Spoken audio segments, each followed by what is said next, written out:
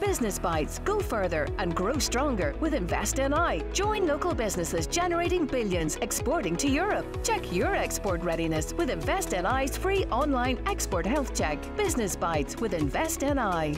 Hello and welcome to another episode of Business Bites. I'm Caroline Fleck, and this, of course, is the series where we dive into local businesses in Northern Ireland and talk to the faces that drive them. And it's with great pleasure that our guest this week is Blaithin Surgeoner, who is partner at Belfast firm Endeavour Information Solutions. Now, I say Belfast, Blaithin, but we've gone beyond Belfast. We'll talk about that in just a second. Welcome to Business Bites. Thank you so much for the invitation. It's really nice to be here today. So Endeavour, we have watched this company grow and grow and grow, quite indicative of the demand in the market. But let's find out a little bit about you and the company's background.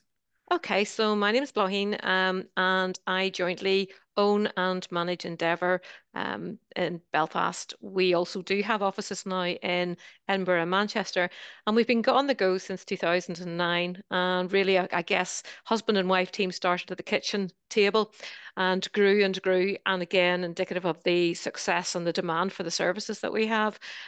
So we are a Microsoft solutions partner, and we provide solutions to businesses and organizations based on the Microsoft platform. So yeah, it's been a great growth period for us, and we're continuing to grow. And as you say, there is a great demand for the services beyond Northern Ireland, which is where we originally started.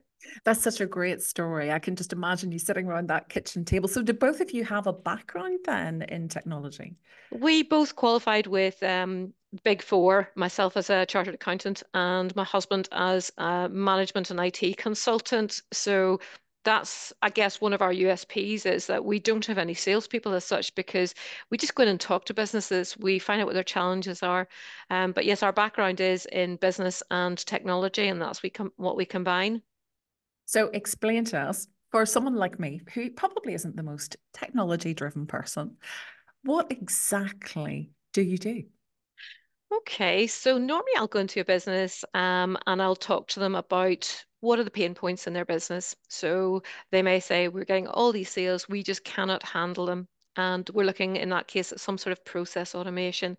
Maybe it's they are finding it really difficult to schedule the work that they are doing, whether it's producing, manufacturing, selling, distributing. So it's generally going in to see where we can use technology to improve that.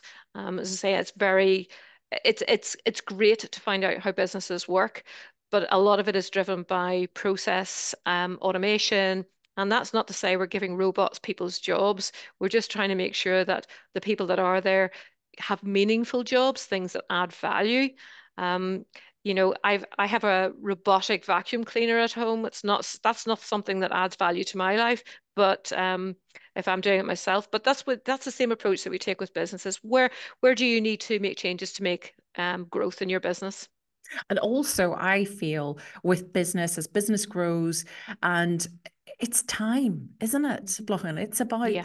about automation services. I know that there are businesses who feel, well, is that going to take away personalization? Is that going to take away, full hands-on approach to business? But you very quickly, as you pointed out, businesses don't have time for certain things. Yeah. And I guess that's one of the things that's really useful with technology. You can tell, with some of the things that you can do now, you can tell it to do things.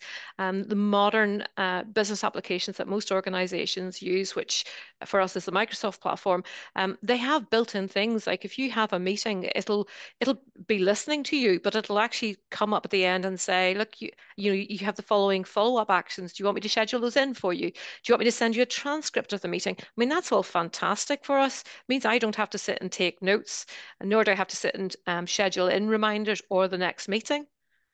You've seen many, I'm sure, IT IT elements evolve. Is that one of the ones that you think, yeah, I can see this is going to change the way workforces, the way businesses operate in the future? Absolutely. And I still find technology exciting from the first days of when I got my ZX81 for passing O levels many decades ago, to seeing what computers can do now and technologies. Everything is cloud-based, and I still get that really exciting feeling of being able to help organizations grow, and the amazing things technology can do. My mum's in her 80s, and I know my brother actually showed her. He was over at Christmas, and he was saying, show me a picture of Belfast in the style of Salvador Dali. And she just was, her mind was blown, and all of those things. And our work at Endeavour is about bringing those great wee tricks that you can do um, into the business. Most people don't need Belfast in the style of Salvador Dali, but maybe they do want to have something that will process orders for them faster, something that will automatically text businesses and customers about updates on where their orders are. Just automatically happens in the background. And I And just find it fascinating.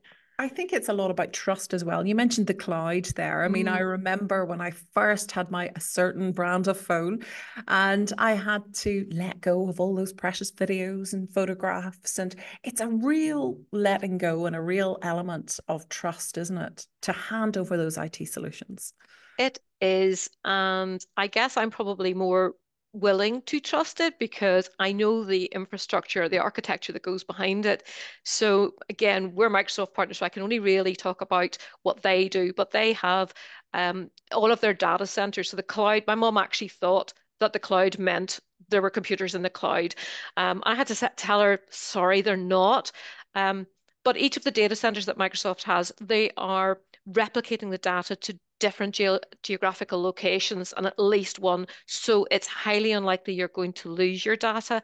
And again, most of the big providers will have sort of procedures in place to make sure that that doesn't happen. I suppose we talk about AI more frequently now, and Mm, there's a lot of fear about AI. And I suppose a lot of people don't even realize that they're already using it. Um, yes. for you, I imagine it's just the most wonderful thing ever. It is fascinating for me. It did freak me out a little bit at the start when I got into my car in the morning and my car told me where I was going to go. It was and it was giving me directions and telling me you don't want to go that way because there's an accident there. Um, and when you start seeing that in something like that is sat nav, you realize how powerful that is because it's looked into my calendar and seen where I'm supposed to be going. It's also used where I normally go.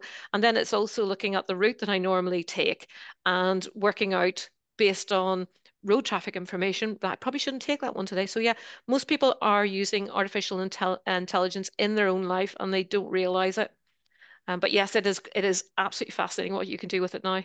Absolutely, and we shall sit back and watch with great interest, and also great interest on what 2024 looks like for Endeavour Information Solutions. So, what Yeah. is the next big thing, Lachlan? What's on the horizon? Ooh, so our growth area really is with Microsoft's Copilot, which is a set of services that they have more or less tagged onto every product that they have.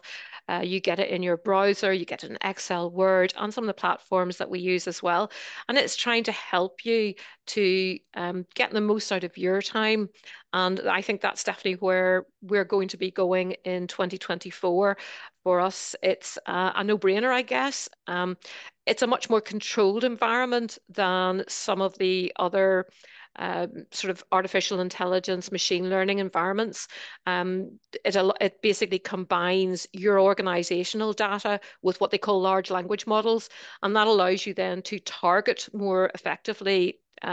Things like, if you're in a contact center and you're on a call with somebody and you know who it is, it's going to start bringing all the different pieces of information that you have about that person in front of you.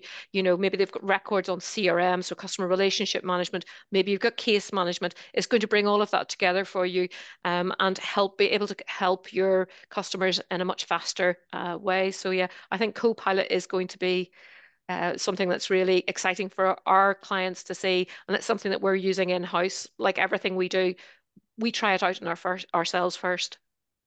Blaithin, it's fascinating talking to you. You do make it sound so approachable and so accessible, which of course it is to all businesses in Northern Ireland. Blaithin Surgeon, our partner with Endeavour Information Solutions in Belfast. Thank you so much for taking the time out for Business Bites today. Thank you, and thank you for watching. Thank you as well. Business Bites. Go further and grow stronger with Invest NI. Join local businesses generating billions, exporting to Europe. Check your export readiness with Invest NI's free online export health check. Business Bites with Invest NI.